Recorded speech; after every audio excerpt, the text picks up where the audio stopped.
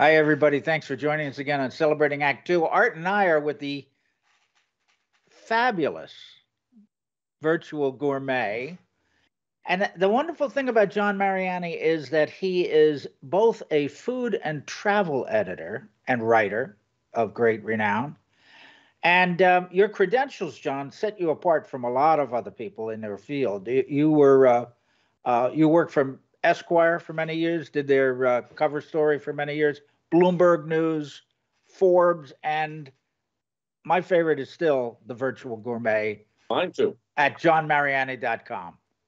Which anybody can get free of charge at johnmariani.com. That's right. You've been listening to John's shameless pitches for your website, haven't you? Yes. But let me add to that just for a moment.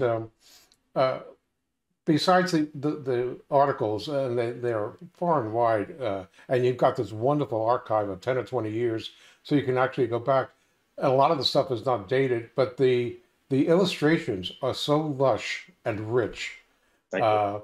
It's like, I remember, it's almost like back in the day, you'd pick up a Slick magazine from a high-end magazine, and this is the kind of stuff that you saw. And it's nice that, I guess it's just part of your DNA.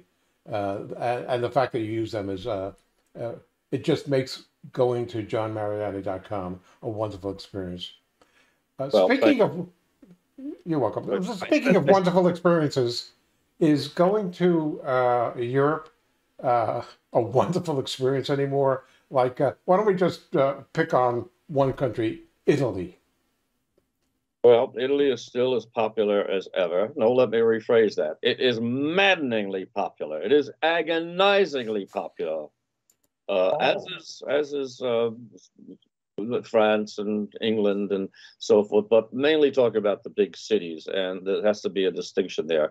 I go to Italy at least once a year, sometimes twice a year, and I love every square inch of it, but it has gotten very arduous to go to the big cities, meaning that you take your life in your hands, not because you're going to get mugged in Venice, but because in Venice it is so overrun with tourists that you could get crushed on a bridge, which a friend of mine who was in a wheelchair almost was. I mean, that go across the bridge there, and there are hundreds of people on this side trying to get over this side, and us going over this side. You get crushed.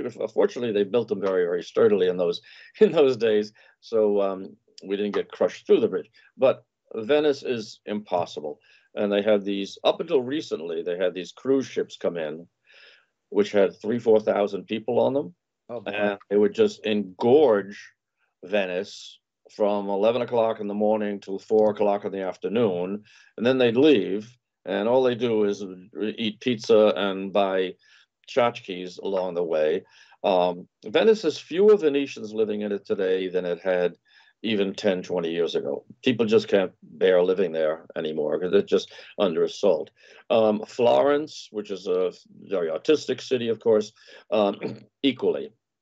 To get into some of the monuments there, you have to wait on line after line after line. You have to get tickets to go everywhere where you didn't used to have to get tickets to go everywhere. But Rome is by far the worst, and it gets worse and worse and worse. When I was there 4 or 5 years ago, they're so bad that to get into the Vatican, you either had to have a pre-ticket, which you could get online to get into the Vatican Museum, or you're going to be online for 3 hours, and then you're going to be crushed in these hallways. So that's no fun, and get into St. Peter's and so forth. As I said, this time I was at the Trevi Fountain, and there were probably 3,000 to 4,000 people on at the Trevi Fountain. You couldn't get close to it. It took me 5 minutes to push my way through because I was going to a restaurant just 2 blocks away. Rome is dirtier than ever. They don't clean the buses. I asked the concierge at my hotel. I said, "Now, what bus would I take to get down to the to the Vittorio Emanuele?" He says, "I don't know." He says, "I haven't taken a bus in 20 years. Nobody takes the buses because they're so awful. Not very dependable. You could wait 5 minutes for the number 4 and then wait 20 minutes for the number 6. In between, there are 2 more number 4s. So it doesn't make any sense. The subways go this way, and that's it. I mean, they don't go very far, because every time they want to dig up a new subway, they find a Roman ruin, and that stops everything. So Rome has been ruined. It's very, very expensive as a result. As I said in another program, because of global warming, the peak time to go visit Rome, the peak season is now from end of March through the end of November. I mean, it's just crazy. Prices for hotels, which might have been a great bargain at $99, are now $200, $300 for the same hotel. So it's not a great time to visit Italy, except to visit the smallest cities. Now, I will say, as I said in an article I did for Forbes and the Virtual Gourmet, that the one saving grace is that the food in Rome and elsewhere in the United States, the restaurants are as good as ever and no more expensive than they were, seems to be 5 years ago. Everywhere I went, whether it's Rome or elsewhere, pastas ranged from $12 to maybe $17, $18 for big portions that you could share with another person. I mean, this is amazing. And main courses, even for fish, is going to be in the 20s. So the prices haven't risen. The other thing is because they said all of these tourists, like those in Venice and elsewhere, they go to the pizzerias, or they go to the most popular trattorias that are in the guidebooks, and they don't spend much money. They leave town by 4 o'clock, and but that means that most of the best, and by best I mean from the trattoria level on up, the small ones, the family ones, most are not full at all. We went to a favorite old place called Al Moro, which is 2 blocks from the Trevi Fountain. And as you push your way through the street, the main street, just off where Al Moro was gorged with people. And there's a big pizzeria over here. It gorged with people. I take a right, and there's Al Moro. And it was maybe 1/3 full. Quiet, sedate, civilized, wonderful, wonderful food. And this is one of the more expensive places. This is where the pasta may cost you $20, but it feeds 2 people at least, a big portion. And I'm talking about fungi porcini and seasoned and truffles and stuff. Wonderful food. And I found this across the board, that every single restaurant I went to, first of all, you do want to make a reservation at night, because they will fill up.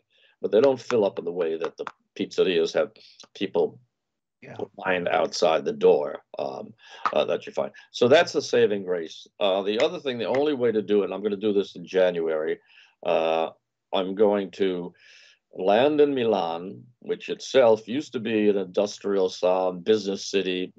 Milan has become very hot and trendy. So there too, you'll find some of the same problems that I described in Rome and Florence and Siena and Naples and other cities.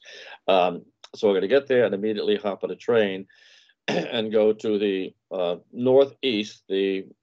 Milan is in Lombardy, and to the northeast is Emilia-Romagna, where the principal city there is Bologna. Very few people go to Bologna as tourists. Italians will. It's a wonderful city. And then they have these smaller cities like Parma, which is where you get Parmigiano from, which was once a royal city, very beautiful city. All of these are very clean. I mean, you could eat off the streets. And Piacenza, another small city. They're not towns, they're small cities. And so I'm going to be going to those types of places where I can drive into town, I can park, and I can get a reservation, and I can still get a hotel room for $100, $150. The most expensive one in town would be, $300, something like that. And I'm going to rent my little Fiat and drive from place to place, or hop on the trains, which are ridiculously inexpensive. The intercity trains. I went from Rome to Civitavecchia. Civitavecchia is the port, which by car, if you hop in a taxi, it's about an hour away and will cost you $150, $180. The train ticket from Rome to Civitavecchia, which takes about an hour, is €6. That's $6.20. Jeez, what a difference. The train's a terrific way to go. So, John, the besides these smaller cities, Yeah. Italy has, as you've reported on for many years, has a plethora of wonderful coastal towns, wine regions, and vacation spots besides the smaller cities. Am I correct? Absolutely. I was on this clipper ship where I was asked to give 3 lectures, which paid for the trip.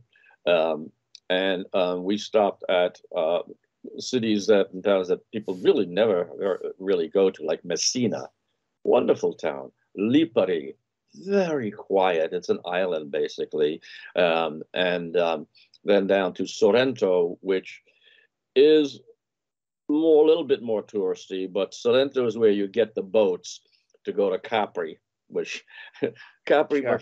it must have 50,000 people a day visiting, and you catch the ferry boats from either Sorrento or from Naples, and it's Capri's been ruined.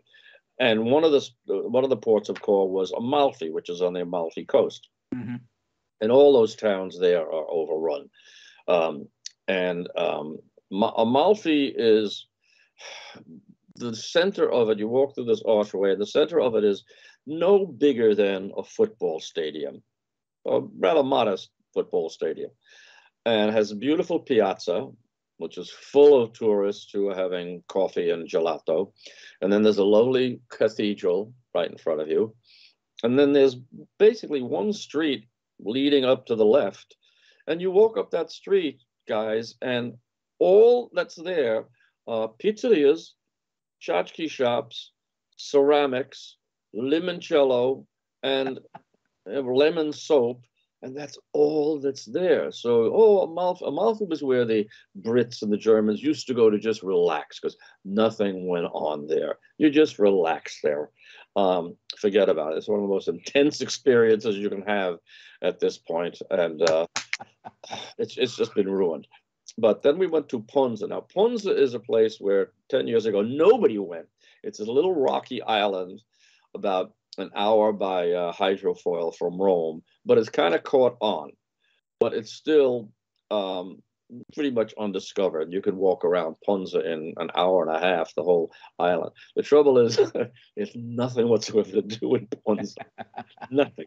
You go there for a day or two, and Well, that might be a blessing. well, it is if you seriously just want to relax and go to the beach, as you suggest, up and down the Tyrrhenian and the Adriatic coast are wonderful places like that are not overrun. Puca is not yet overrun. Basilicata is not yet overrun. Abruzzo is not. But so that's going to be, and this goes for France too.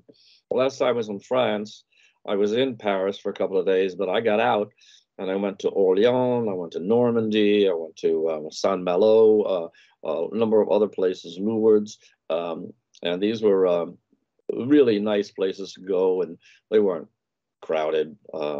And the same for, you don't want to go to London, but go outside of London. But don't rent a car, because they drive on the other side of the street. And every time I've gone and rented a car, I've almost gotten killed several times within 6 days, including when I was in Wales, got the car and driving on the wrong side, and within 1 block had snapped off the rearview mirror on the left-hand side, and the next day snapped off the one on the right-hand side. Well, yeah, I'd like to take this back to a little more positive note, because it looks like we're going down a narrow road into Horrorland, especially when we've been talking about in the past, the recent past, with the pent-up demand of people traveling and all of the normal places and the normal off the mainline times for people to travel. If you have some time flexibility, which many of us do who are watching this program, it seems that while the off season may get narrower, maybe it's January, February only now in a lot of places, but it seems the 2 messages that you've delivered to us is that you can still have a good time if you go to that narrower off season and off the beaten path. Yeah. Absolutely. Stay off the stay out of the main cities at least during the high season. And I mean, it's not wonderful to go to Italy when it's not warm, but it's warmer than New York City would be, but not as nice as where you guys live. But in the winter, of course, Sicily, which is further south, and Greece, Greek islands, and others, they still are quite warm. So consequently, those are places if you want to just toddle around in 70-degree weather, that's fine. Good advice. Appreciate it, John. Sure. For more on Celebrating Act Two, visit our webpage, follow us on Facebook, subscribe to us on YouTube, and tell your friends. Celebrating Act Two is the user manual for the second half of your life.